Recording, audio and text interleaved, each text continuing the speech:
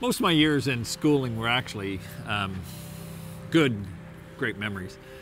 But like all of us, I had some low points. One of them was when I was in seminary. I lost it on a secretary on a phone call. She had made some decisions that cost me money that I didn't have, and so I kind of blew up at her.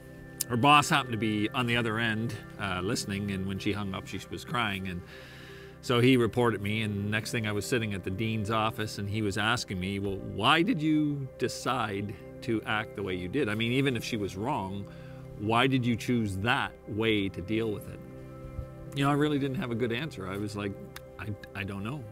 I don't know why I blew up. I guess you could say pressure and stress and all that, but why I chose that, I don't know. I suppose it's the same reason that somebody blows up at a cashier at a drive-thru because they didn't get their order right, or a woman chooses to flirt with a man who's already married, or why people spend money when they know they don't really have it, or someone talks about other people behind their back, or people look at stuff on screens they know they shouldn't look at, but they do anyway, and you ask them why and they don't really know.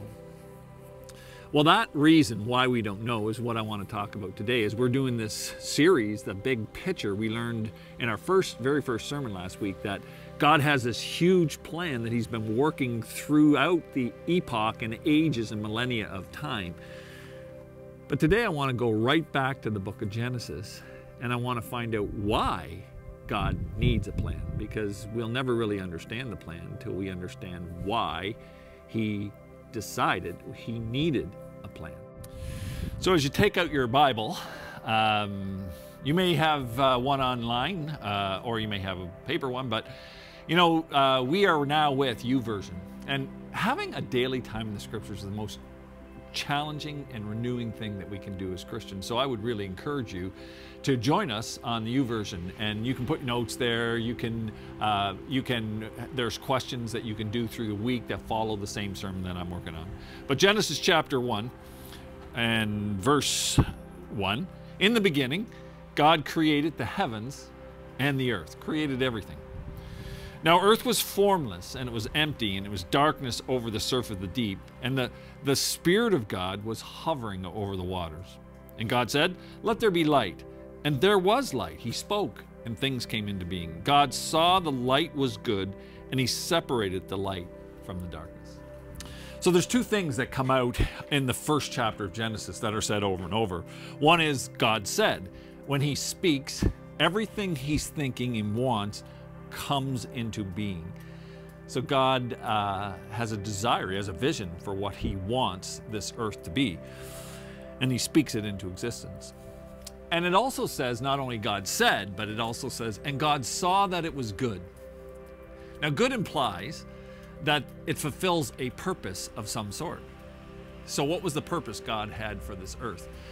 Well, His heart, the heart of God and the love of God, desired to have a family, really is the easiest way to say it. He wanted people, sentient beings that could choose to love Him and with whom He could be in relationship with. That's the nature of the love of God. It's always outward. It's always towards something. And so God created a family that He could love. And He created man, and He created woman, and He put them in the garden. It was like God was acting like a pregnant mom that is ready to deliver. And she goes and she chooses a room to be a nursery, and she paints it just the right color. And she puts just the right furniture, the right chair, and the right chest of drawers, and the right change table, and the right carpet, and the right stuffy animals. And everything is perfect and ready for the coming of the baby. And that's what God was like. He was like a pregnant mom preparing a nursery, only He did it on a much grander scale. He created a whole world for His creation. And what He envisioned would be a race of people with whom He would have a relationship with. So God created mankind in His own image. In the image of God, He created them. Male and female, He created them. God blessed them, and He said to them, hey, be fruitful and increase in number. Fill the earth and subdue it. Rule over it. Rule over the fish in the sea, the birds in the sky, and over every living creature that moves on the ground. So notice there were two things that God gave as responsibilities tasks. Tasks is the wrong word. Responsibilities, because they were life-giving. One, they were to multiply, so they were to reproduce. And number two, they were to rule over and take care of the earth. So that was work. So work and reproduction were the two responsibilities they had to subdue the earth and to multiply and fill it. Now, we don't really know how long they lived in the garden with God. We know that they walked with God in the cool of the day, that was a discipline of being in the presence of God that they have. But we don't really know how long they were there. We just know that they were in a perfect place, in perfect harmony between them and God and between each other. Now, the serpent was more crafty than any of the wild animals the Lord God had made. He said to the woman, "Did God really say you must not eat from the tree of the garden?" The woman responded to the serpent, "We may eat the fruit from the trees in the garden, but God did say, you must not eat the fruit of the tree that is in the middle of the garden, and you must not touch it, or you will die." "You will not certainly die," the serpent said to the woman, "for God knows that when you eat from it, your eyes will be opened, and you will be like God, knowing good and evil." Two things here. The first thing is that Eve knew what God had said. She repeats it. She said, God told us, don't eat the fruit from the tree that's in the middle of the garden. She totally understood the command of God. She wasn't ignorant. It wasn't unknown to her. She knew what God expected of her. The second thing is that Satan does what Satan does, and what he always does. He lies, and he plants seeds of doubt in Eve. Surely you're not going to die. Well, Eve said, God said I would die if I did this, but he planted the doubt in there. And then he plants the doubt, well, you know why God doesn't want you to do this is because then you'll be like God. He's holding out on you. And so this is the test that Adam and Eve face. Adam's not mentioned yet in the text, but he's right there. And here's the test. Will you trust God or distrust God? Will you believe God's word to be truth? Or will you believe God is holding out on you? Will you submit to God and his authority in your life? Or will you reject that and rebel? Will you choose your way? Or will you choose God's way? Now, that's not unusual. That's still happening today. Satan's still whispering in the lives of people that are around, that are in our world today. He says things like, surely when people die, they won't go to hell. Or surely God can't expect you to be sexually pure. I mean, everybody has sex today. You don't have to be married. Surely God didn't mean that I shouldn't date that person just because they're not a believer. They're so good. They're so nice. They're even better than most Christians I know. Surely there are more ways to heaven than just through Jesus. Surely God didn't mean that. Surely God doesn't mean that I should forgive somebody who's hurt me so much. You know, all these things that I just said really are reflected in our lives, in how you responded last week. Thank you so much for so many of you sending in the texts and telling us things that will prevent you from joining God in his mission. And they're the things that Satan whispers into our lives. Things like rebellion. Well, that started by Satan as he whispers in, don't follow God. Don't do the things that God wants. Or apathy. There's better things to spend your time on than the things that God wants you to. Or past hurts that aren't forgiven. Or disappointments and rebellion. All those things that you sent in, all those things that are obstacles, are usually the result of Satan whispering to us to doubt God and to distrust God and choose not to obey God. Because that's the same choice that Adam and Eve had, and they have to make a choice. When the woman saw that the fruit of the tree was good for food and pleasing to the eye, and also desirable for gaining wisdom, she took some and ate it. She also gave some to her husband, who was with her, and he ate it. So Eve and Adam make their choice. They choose self instead of God. They choose to distrust God and trust Satan. They choose to neglect to obey, but rather to rebel. And in so doing, they plunge mankind and all of creation into chaos and pain and turmoil. Another name we use is sin. Instead of choosing to obey God, they choose instead what brings death. You know, a lot of us face the same thing today. We have to choose to face and trust God, or trust ourselves, or trust Satan, trust the lies that we believe. It's funny, in our relationships, our marriages, and what we watch on the screens, how we deal with people at work, the principles that we use. We tend to distrust God's word and his principles. Principles to be honest, to forgive, principles like trusting a God and being godly in our sexual lives, giving our money. Those kinds of things are commands and teachings and truth that God gives, but we choose rather to trust our own gut, to trust what Satan has bred into this world. And as a result, we bring pain and difficulty into our lives. So the results from Adam and Eve's decision come fivefold. Verse 7, then the eyes of both of them were opened, and they realized that they were naked. So they sewed fig leaves together and made coverings for themselves. Then the man and the wife heard the sound of the Lord God as he was walking in the garden in the cool of the day, and they hid from the Lord God. But the Lord God called the man, "Where are you?" He answered, "I heard you in the garden, and I was afraid because I was naked, and so I hid." You know, the first consequence of sin is flight. Adam and Eve, for the first time in their lives, feel fear and shame and guilt, things they'd never felt before. And they look at each other and realize that they're naked. And so they hear God and run from him. Flight, they're running from God. You know, in our lives, when we have failed God, we often run from him. We make up excuses, we justify ourselves, we leave physically, leave places, leave families, leave areas, leave work, because we don't want to face the reality of what we have done. And I just want to say to those of you that may be running from God, you will never find peace. Fear and shame and guilt will always hound you until you're ready and willing to run back to God. Lay out your sin before him and say, "God, this is true of me. Now what do I have to do to make this right with you and everybody that I've hurt?" Because one of the consequences of Adam and Eve's sin was flight, running from God. But there's four more that happen.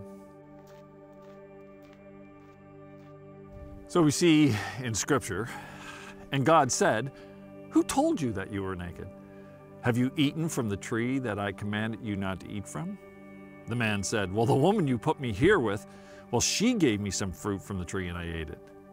And then the Lord God said to the woman, "What is it you have done?" And the woman said, "Well, the serpent deceived me and I ate." And so the Lord God said to the serpent, "Because you have done this, cursed are you above all livestock and all wild animals. You will crawl on your belly and you will eat dust all the days of your life. And I will put enmity between you and the woman, between your offspring and hers. He will crush your head and you will strike his heel." And to the woman he said, "I will make your pains in childbearing very severe, and with painful labor you will give birth to your children. Your desire will be for your husband, but he will rule over you." The second consequence of sin and their decision was to fight. First it was flight from God, now it's to fight with one another. It's very interesting how quickly Adam turns on Eve. "Well, it was her fault. The woman you gave me, she made me eat it." And then Eve turns on the serpent, the one that she had just trusted and believed. "Oh, he was the one that deceived me." And so then you see God saying to the serpent that I am going to put enmity, battles, and fighting between you and the seed of the woman. So because Adam and Eve allowed Satan into the garden, and by the way, Satan wasn't put there by God. He was allowed to come in under the authority of Adam and Eve, and they listened to him and gave him place. And so because of the deception, there's going to be demonic warfare between man and demons for the entirety of man's existence. Then there's going to be conflict between a husband and his wife. I think most of us that are married can bear that out. Then there's going to be conflict between brothers and families and organizations and even nations. In fact, the very next story in the scripture after this chapter is the story of Cain and Abel. Cain killing his own brother Abel, violence and conflict exploding. In fact, in a few chapters later, God will have to, because the violence of mankind has become so severe, God is going to have to bring an end to mankind on the earth through the flood. Violence and conflict, fighting, are one of the flaws or one of the consequences of the fall and for the decision that Adam and Eve made to disobey God. And yet again, that's two: flight, fight, there's more. So it's interesting when you stop and look at some of the specifics of the judgment that God had for the man and woman. To the woman, God said, I will make your pains in childbearing very severe. With painful labor, you will give birth to your children. And then to Adam, he says, because you listened to your wife and ate the fruit of the tree about which I've commanded you, you must not eat from it. Cursed is the ground because of you. Through painful toil, you will eat food from it all the days of your life. It will produce thorns and thistles for you, and you will eat the plants of the field. And by the sweat of your brow, you will eat food until you return to the ground, since from it you were taken. For dust you are, and to dust you will return. What I find interesting about this is that, do you remember those two major responsibilities that God gave man? To rule over the world, take care of it, that was his work, and then to multiply and fill it, and that was reproduction, work and reproduction. That's where the curse touches. The two things that they were responsible to do and failed to do now bear consequences in their life. And isn't that how often when we fail to do what we're supposed to do, it brings consequences into our life? And here, we see the flaw that those two things are now flawed. Work will have painful toil and sweat of the brow, and you're going to work hard to produce what the world would have normally produced easily for you. You're going to work hard for. And so work will now be mixed with pain. And bearing children, Eve, you and your descendants, women, will have very severe pain in childbirth. Just think of mostly through the world. We're fortunate for our medical care. Many, many women and children died in childbirth. It was so severe through the thousands of years of history that we have been in. And so we see that the consequences is that the two responsibilities that were supposed to be life-giving are now flawed. But that doesn't mean there's something wrong with either one of those two. God gave man work and reproduction before sin ever entered. They're good things. In fact, even today in our work and in our having children and raising them, we bring honor and glory to God when we do them for Him, in His name, in His way. And so your work, even when you struggle with it, even when you hate going to work, is a place that you can give honor and glory to God by doing it with an attitude and with a heart that honors Him. And same with raising our children. I mean, it's difficult to raise children. It's hard, it's challenging, and we sometimes get disappointed, but our families, when they're centered on God, give honor and glory to God. But because of our sin and because of the sin of Adam and Eve, our work and our reproduction will be filled with pain, so they're now flawed. So as you look a little bit closer into what God said to Adam, He said, by the sweat of your brow you will eat your food until you return to the ground, since from it you were taken. For dust you are, and to dust you will return. Clearly a reference to death. And then down in verse 22, and the Lord God said, the man has now become like one of us. He now knows good and evil. And look at the impact it's having on him. He must not be allowed to reach out his hand and take also from the tree of life and eat and live forever. Death, fatality, now comes to the existence of mankind. See, death, we often think of death as a distinction, or extinction rather, because we're on this side, and when somebody dies, they leave us, and we think they no longer exist here.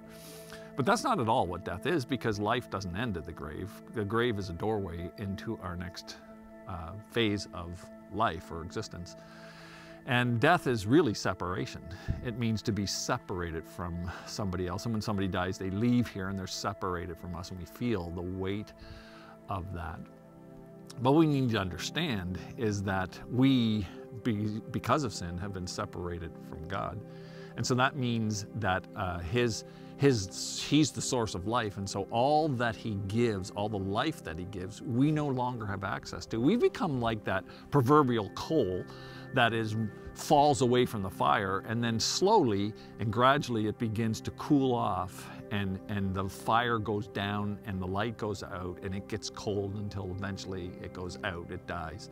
And we're like that. We've been moved from the fire of God's presence. And what happens to us is that gradually we begin to cool off, and the light of life goes out of us until we become cold and die. You see that God is the very source of love and hope and happiness and joy and peace, light, and the things that we long for in life, meaning and fulfillment and purpose. It's all tied up in God. And when we're separated from Him, we're removed from them, the life flows out of us. And so now, along with flight, running from God, and fight, conflict with one another, and being flawed in our most basic responsibilities, comes fatality, comes death. And yet there's still one more. So the Lord God banished him from the Garden of Eden to work the ground from which he had been taken. And after he drove man out, he placed on the east side of Garden Eden cherubim and a flaming sword flashing back and forth to guard the way to the tree of life. We become the foes of God. We become enemies of God. You may not feel like an enemy of God, but that's how God views us, because we have rebelled and we have turned away from God.